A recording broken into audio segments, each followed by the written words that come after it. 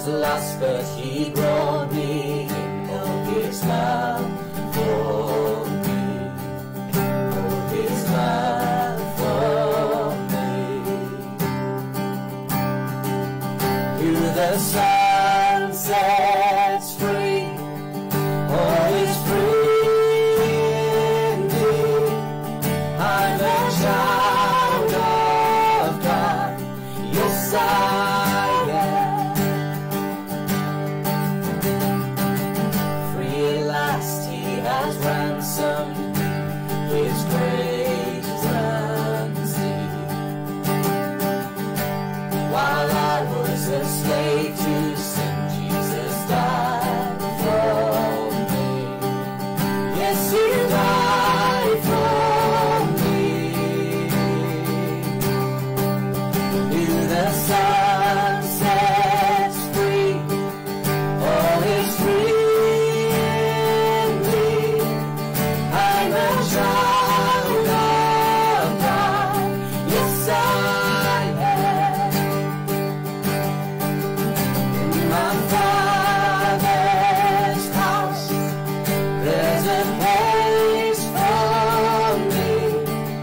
I'm a child of God, yes I am. I am chosen, not forsaken. I am who you say I am. You are for me, not against me. I am who you say I am. I am chosen, not forsaken. I am who you say I am. You are for me, not against me. I am who you say I am. Oh, I am who you say I am. Who the sun sets free, all is free indeed. I'm a child of God, yes I am. In my Father's house, there's a place for me. I'm a child of God, yes I am.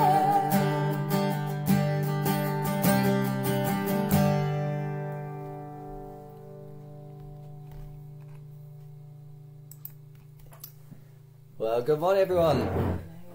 Welcome to online service this week. Sorry for the slight lateness, a couple of minutes after. It's our first one back in church in Farnsfield today. A bit of a slight rush getting back in, but we're here. Dash down the Dash down the church, yeah. And you may have noticed the hair's off. Look at that. Whee! There's been a sort of variety as lockdown sort of continued. It kind of went from short hair, big beard to big hair, big beard, big hair, short beard, and now it's short hair, short beard. So here we go. So I'm very pleased, and I know others have been slowly getting haircuts, and it's nice, isn't it, as we can venture out and get our haircut. So big thank you to Colin. Yeah. He deserves a pay rise for dealing with my hair. He's going to be busy now, isn't he? Yeah.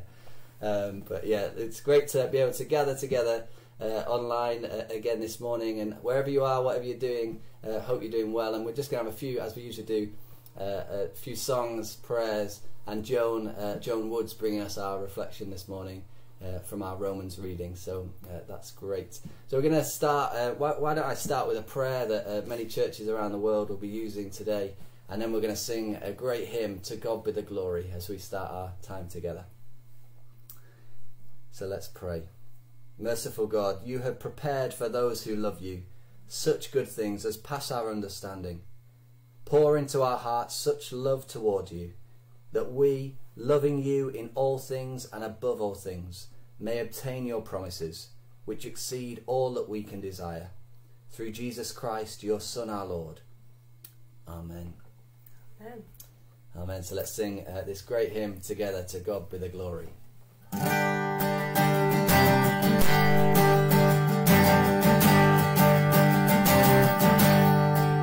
To God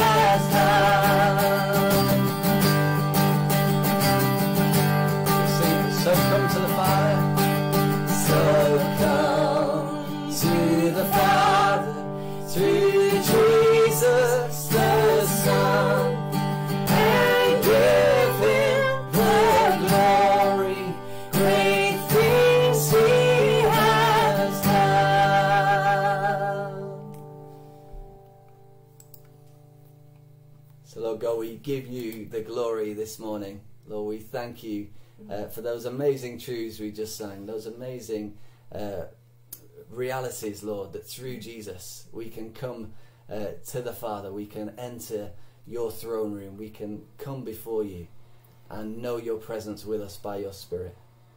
So Lord, we rejoice in your goodness to us, we rejoice in the victory you won for us through Jesus, and that through him we are redeemed, forgiven, restored and set free to worship you. So Lord, we come before you this morning and give you our hearts, give you our lives again. Lord, speak to us, we pray, as we gather in your name now. Amen. Amen. Amen. Great. So we've got Joan Wood, as I mentioned, who's giving us our reflection. And before that, we've got our reading from Romans. The last few weeks, there have been some of the set readings, Romans, but we've not always done them. But just to give you an overview of where this passage comes in, Romans is, in a sense, Paul's sort of big explanation of what it means to be a Christian, what the amazing things that God has done for us in Jesus. It starts off, there's some, pretty hard reading to start with. Of all the things that have gone wrong, the mess that we're in, but then starts to speak of God's grace and God's glory through Jesus. And this passage from Romans 8 is a sort of amazing explanation of what we've received as children of God through Jesus. So Trina's going to read this for us.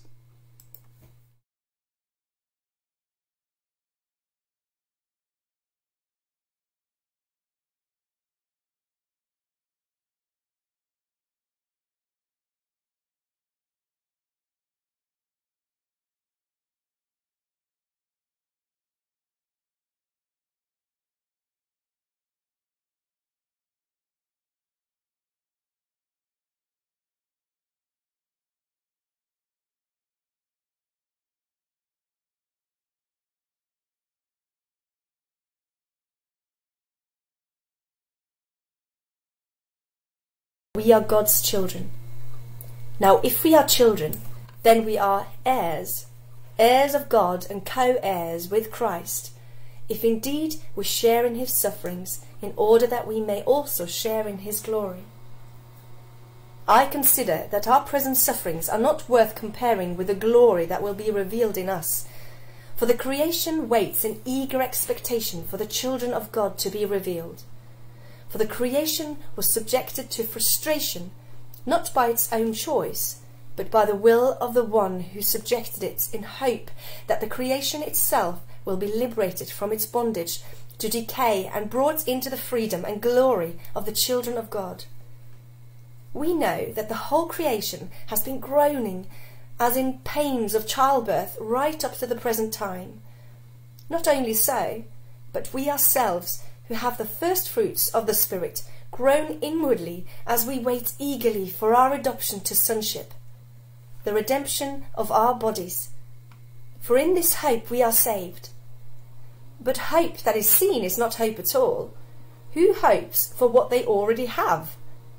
But if we hope for what we do not yet have, we wait for it patiently.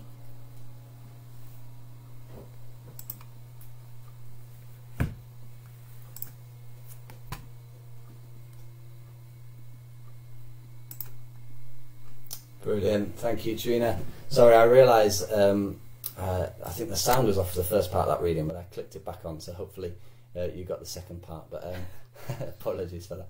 Great. So here's Joan then to give us our reflection for today. Good morning.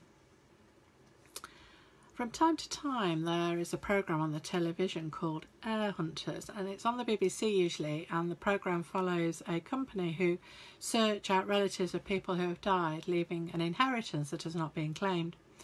It is not claimed within a certain timescale. All the money goes to the government. So they use all kinds of databases and methods to track down long-lost relatives of the deceased. They are usually very successful and manage to track down the closest relative, who then inherits the money, etc. And sometimes it is a considerable amount of money. I sit and watch thinking, wouldn't it be wonderful if I was tracked down by such a company and was told I had a great-great-uncle Alfred twice removed and I was his only living heir, and I was to inherit a fortune. But once out of my dream, I accept it is very unlikely to happen.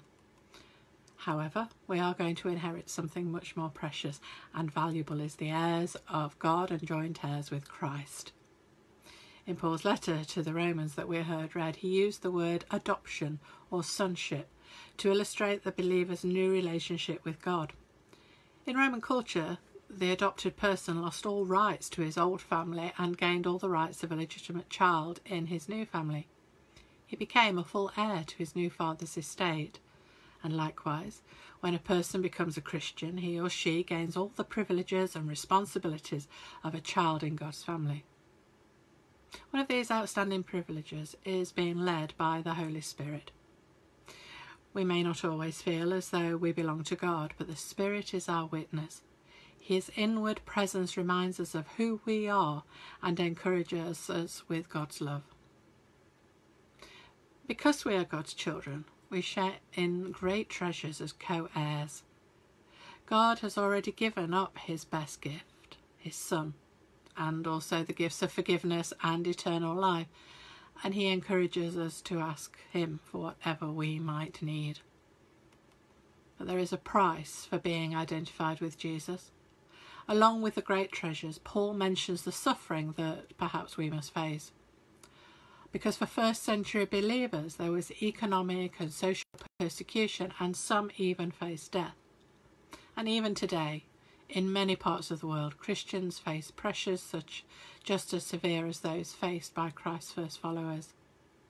To live as Jesus did, serving others, giving up one's rights and resisting pressures to conform to the world, always comes with a price. The world in which we live appears to be physically decaying and spiritually barren in so many ways, but we do not need to be pessimistic because we have hope for the future. We have hope for future glory. We look forward to the new heaven and the new earth that God has promised us all. We will be resurrected with bodies, glorified bodies, like the body Christ now has in heaven.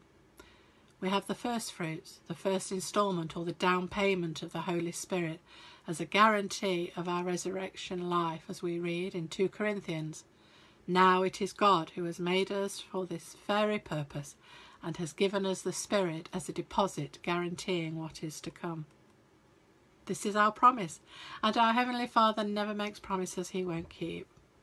Nevertheless, his plan may take more time than we expect, so we have to be patient and wait for God. And then God's will unfold and place our confidence in his goodness and wisdom. So we may watch programmes like Heir Hunters and dream that it could happen to us, that we have a long-lost relative who has left us a substantial inheritance. Or we can embrace the wonderful news that as heirs to our Heavenly Father, we do not have to dream about the inheritance he has set before us. The promise, the inheritance as God's children of salvation and eternal life, a promise that we must believe he will never, ever break. Amen. Amen. Thank you, Joan. Great words, great encouragement this morning for us, and it's amazing words in that Romans passage that just fill us with hope, fill us with confidence that through Jesus we've received this amazing inheritance. And I thought, as part of our response, you know, this amazing free gift is given to us simply through faith, through putting our trust in Jesus. That's all we need to do to become those children of God, to be co-heirs with Christ, as Paul talks about, and as Joan has talked about. So I thought maybe as we respond to that amazing gift, that amazing privilege of being children of God, it might be good just to, before we sing a song together, to say some words of affirming our faith together in Jesus and in all that God has done for us. So the words should come up, and I'll say the words, and then there's responses for those that would like to say them. So, do you believe and trust in God the Father, source of all being and life, the one for whom we exist? We believe and trust in him. Do you believe and trust in God the Son, who took our human nature, died for us and rose again? We believe and trust in him. Do you believe and trust in God the Holy Spirit, who gives life to the people of God and makes Christ known in the world? We believe and trust in him. This is the faith of the church. This is our faith. We believe and trust in one God, Father, Son, and Holy Spirit. Amen.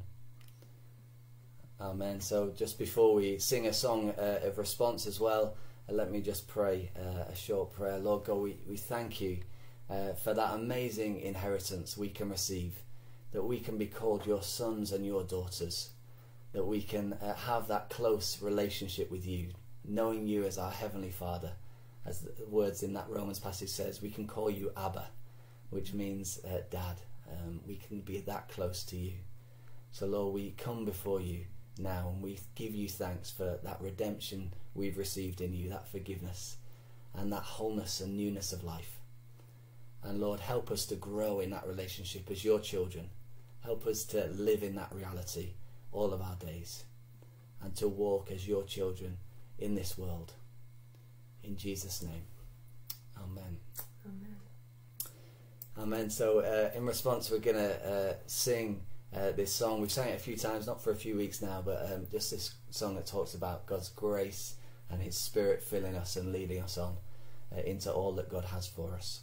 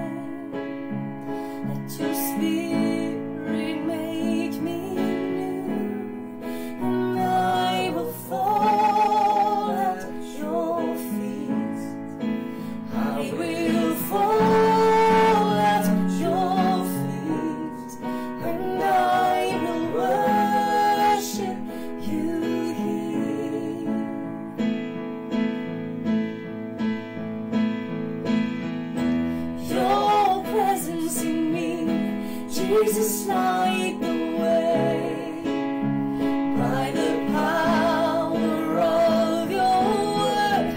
I am restored, I am redeemed. By your Spirit I am free, and I will fall at your feet. I will fall at your feet, and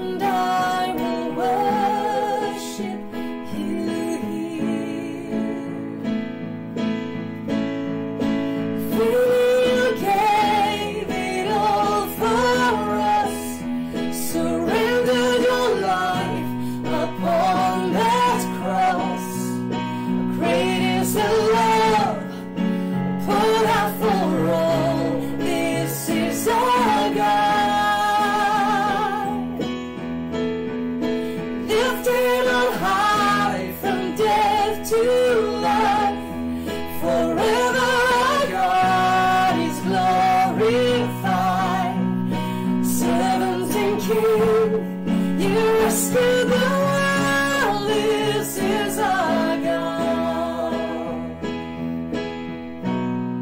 And I will fall at your feet. I will fall at your feet. And I will worship you here. And I will fall at your feet. I will fall at your feet. And I will worship you here.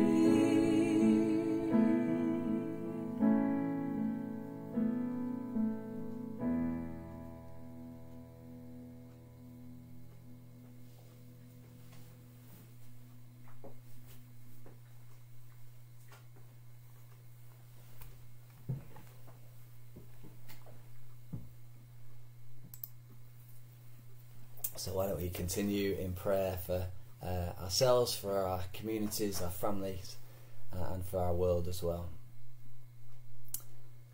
So Lord God, we thank you again for that amazing invitation, that amazing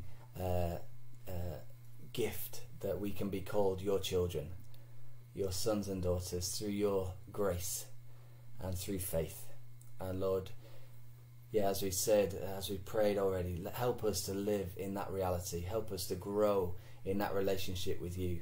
Like any relationship, it needs time, it needs commitment. And Lord, help us to be those that give time to that relationship with you, that grow in our love for you as our Father, as our Saviour, as our Lord, who walk in all of it, the fullness of what that means. Thank you for the great hope that we have of that inheritance kept in heaven for us. That hope of life eternal with you. That hope that one day you will make all things new. That there will be a new heaven and a new earth. And that there will be no more death or pain. Lord, that you are working all things for good. Lord, we thank you and praise you for that. That you are the powerful, mighty God who loves us and has good in store for us and for the whole of creation. And so Lord, bearing that in mind, we pray for our world, Lord, where we see so much pain and brokenness at times, where we see so much suffering in the midst of the beauty. Lord, we pray that your kingdom will come. Lord, that as we read, as creation groans, waiting for the fullness to come, Lord, we pray that your kingdom will come, your justice and your peace will be seen here on the earth. Lord, that you'll continue to do your work of making all things new and transforming the brokenness into beauty. And help us as your children to be those that work with you for your kingdom to come and your will to be done. Help us to be those bringers of light and love to those around us. Lord, help us to see the needs of others and to respond in love. So Lord, use us, we pray. We pray too for our nation, for our leaders, as they continue to make difficult decisions, as they continue to lead and navigate us through this crisis.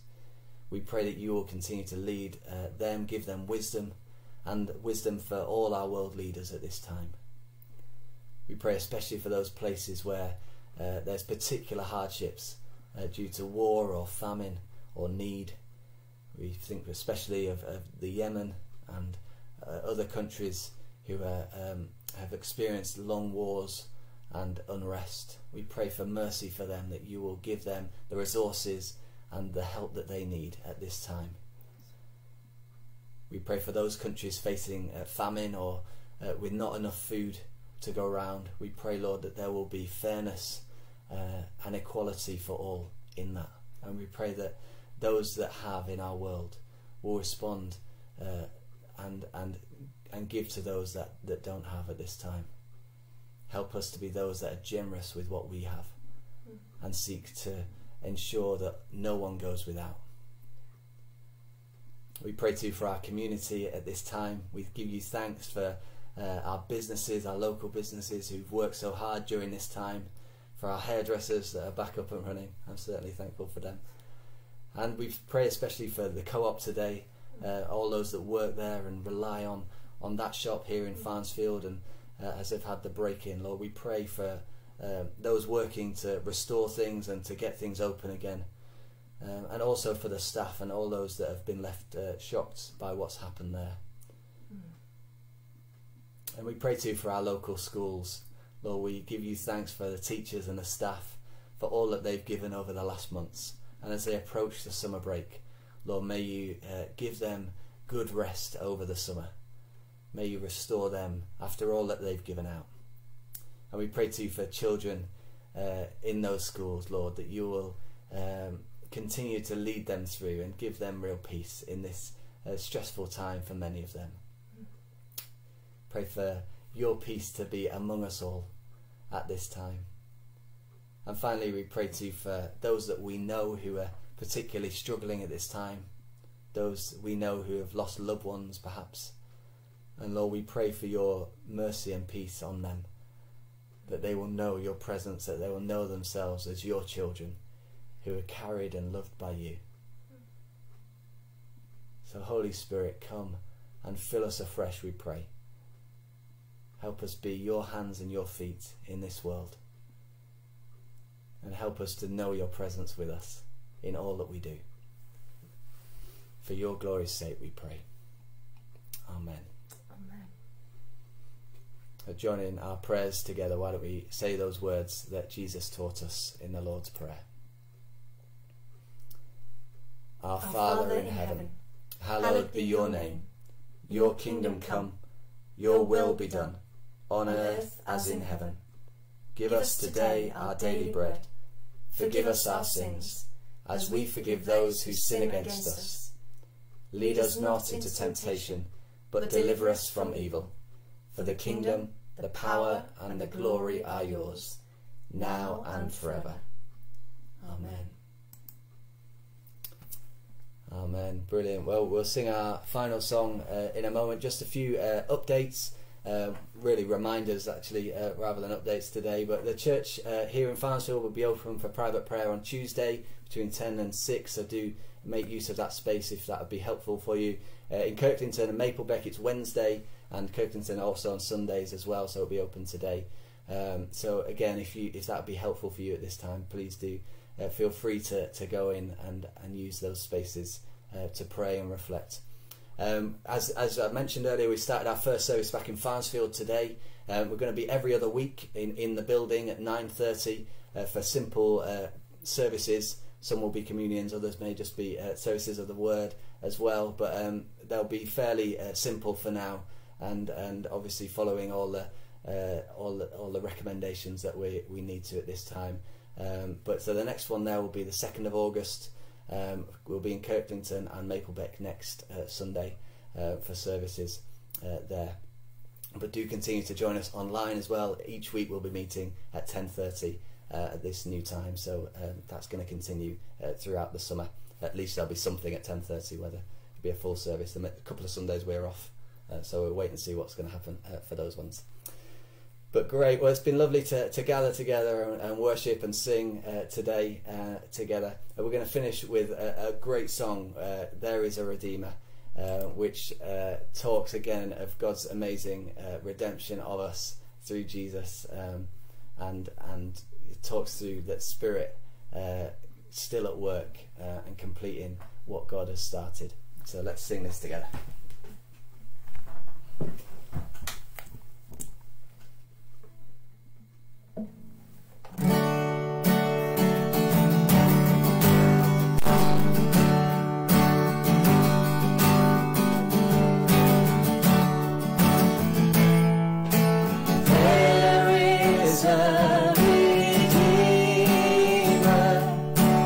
Jesus, God's own Son.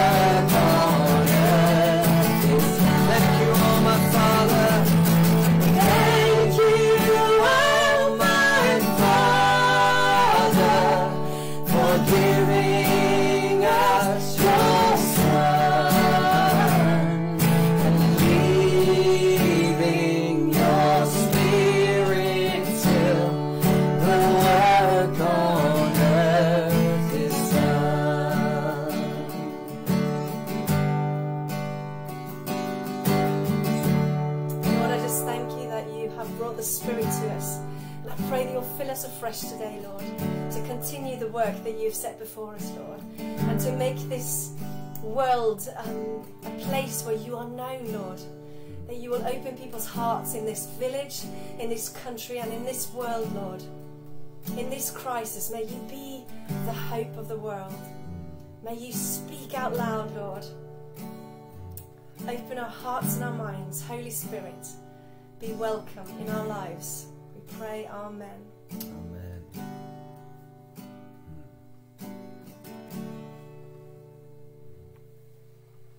Yes, Lord God, we pray that you will lead us this week in all that we have to do, all that's going on in our lives. Lord, lead us, we pray, in our work, in our relationships, in all that we're doing in this week ahead. We offer it to you and pray that you will use us for your glory as we walk as your children in this world. Amen. Amen. So as we go, a final prayer of blessing. Oh, and get my book open. So let's pray this prayer. So may God, the Father of our Lord Jesus Christ, who is the source of all goodness and growth, pour his blessing upon all things created and upon you, his children, that you may use his gifts to his glory and to the good of all people. And the blessing of God Almighty, the Father, the Son, and the Holy Spirit be upon you and all those whom you love, today and always. Amen. Amen. May we go in peace to love and serve the Lord. In the name of Christ. Amen. Amen. Amen. So thank you so much for joining us. It's been great to gather together, and I hope you have a great week and enjoy the sunshine. Yeah, enjoy it. Enjoy the sunshine today. It's a bit of summer. Hey. God bless and take care. Bye-bye. Bye.